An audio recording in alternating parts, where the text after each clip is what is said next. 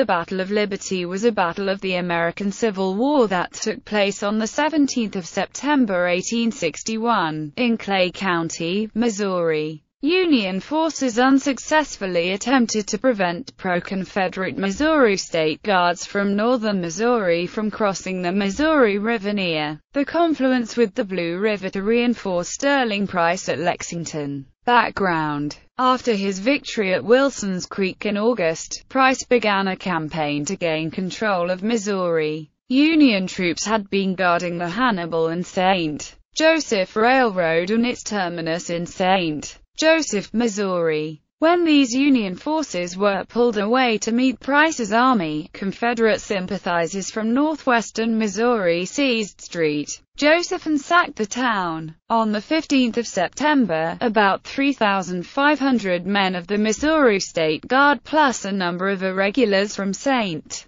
Joseph set out for Lexington. In the evening, Price sent ex-Senator and now General David Rice Atchison from Lexington to help these men, mostly new recruits, cross the river near Liberty. Union troops of the 16th Illinois Infantry and the 39th Ohio Infantry were guarding the Platte River Railroad Bridge in Buchanan County, which had earlier been sabotaged in the Platte Bridge Railroad tragedy. These troops started moving to Liberty. At the same time, Union Lt.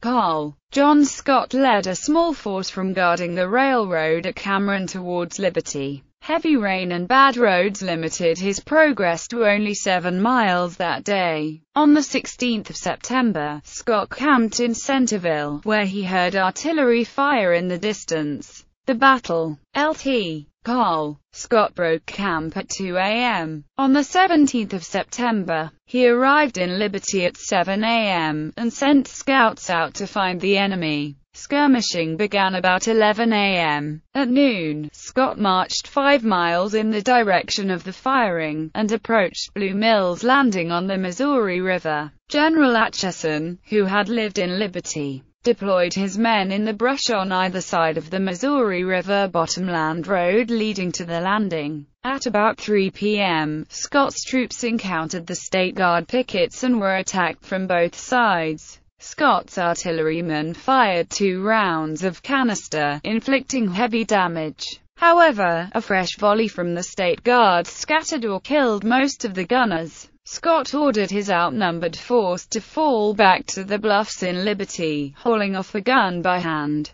Atchison attempted a flanking movement on the Federal right, which resulted in a sharp fight. The Union force continued to withdraw, firing as they retreated, taking with them nearly all their wounded, but abandoning their ammunition wagon and a caisson. The State Guard pursued for some distance, but Atchison did not press the attack. Just before nightfall, Scott's force retired to Liberty, entering the town about an hour after sunset. Atchison and the State Guards from northern Missouri crossed the river to reinforce Price in his successful attack on Lexington. After sunset, the Union troops returned to retrieve their dead from the field. Union troops set up a hospital on the campus of William Jewell College in Liberty and buried their dead on the campus. Casualties. The fighting at Blue Mills Landing lasted for an hour and resulted in a total of 126 casualties. The Union forces suffered 56 casualties and the Missouri State Guard lost 70. Among the latter was the Missouri State Guard's Theodore Duncan, who died on the same day that he had been promoted from captain to colonel. 10 of the 16 Union field officers fell dead or wounded.